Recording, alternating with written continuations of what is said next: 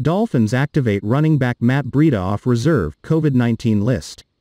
A different running back has led the Miami Dolphins in rushing yards in 3 of the last 4 games, and help is on the way for the depleted unit. Matt Breida was activated off of the COVID-19 list, according to the official Miami Dolphins Twitter account.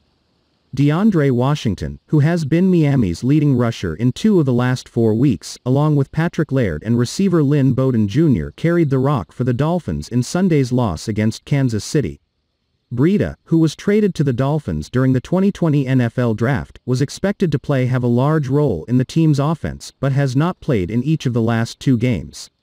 Averaging 3.6 yards per attempt on 47 carries, Breida may see a large portion of Miami's snaps at running back. As Salvon Ahmed was out with an injury on Sunday and Myles Gaskin was placed on the reserve COVID-19 list on Saturday. The New England Patriots allow 124 yards on the ground per game. However, the Dolphins average just 95 yards on the ground.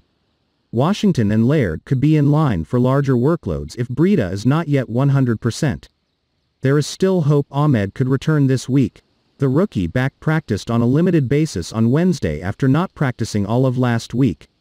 The margin of error is slim for the Dolphins, and Sunday's matchup against New England could play a large role in securing a spot at the postseason table. Kickoff between the Patriots and Dolphins is scheduled for 1 p.m.